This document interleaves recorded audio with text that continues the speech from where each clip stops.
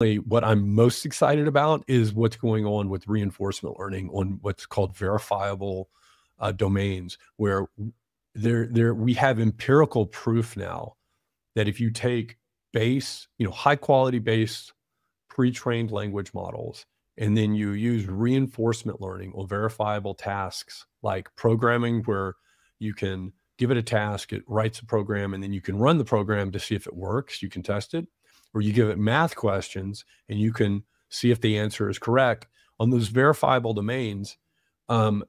After a certain amount of training using reinforcement learning, there is this emergent behavior within these models. They literally develop emergent reasoning capabilities. And I think that's the thing that I'm most excited about in artificial intelligence right now, because that means that we have potentially, and I'm very confident about this, but I think we have potentially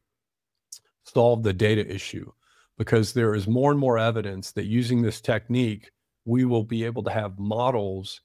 not only solve problems, but then give themselves new unsolved challenges, test themselves, learn from it, and then enter this sort of feedback loop. And there's really, really strong evidence in just the last few months that that approach will work.